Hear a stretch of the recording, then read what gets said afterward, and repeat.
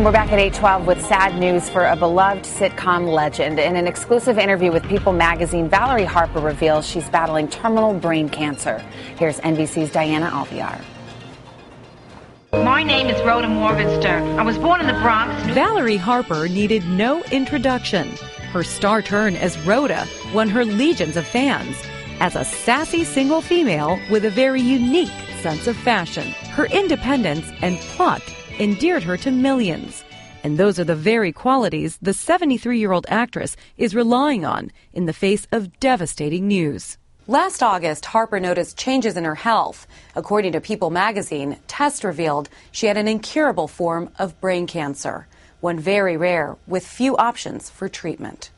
It's called leptomeningeal carcinomatosis, a terminal condition where cancer cells spread into the membrane surrounding the brain. Harper tells People she's opted for chemotherapy because I have a fighting chance till I'm gone. America first met Harper in the Mary Tyler Moore Show. Hey, how come you didn't call me the second you got home? When she was cast as Mary's upstairs neighbor and best friend, Rhoda Morgenstern. Rhoda was so popular, she earned Harper 4 Emmys and her own successful spin-off. It's a role that so defined her, she titled her memoir, I, Rhoda. The character defied convention by living with her boyfriend. And when Rhoda finally decided to tie the knot, it became the stuff of TV legend. Rhoda's wedding was a huge deal. There were parties all across the country to watch the wedding. There were over 52 million viewers. Harper herself has been happily married for 26 years to Tony Cacchiotti, with whom she has a daughter.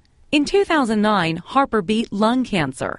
The actress tells People she doesn't expect that to happen this time. I'm well past my expiration date already. Still, she has no time for self-pity. I've had a good run, she says. What more can I ask for? Harper says she's busy making plans for the days ahead. Life is amazing, she says. Stay as long as you can. For today, Diana Alviar, NBC News, Los Angeles.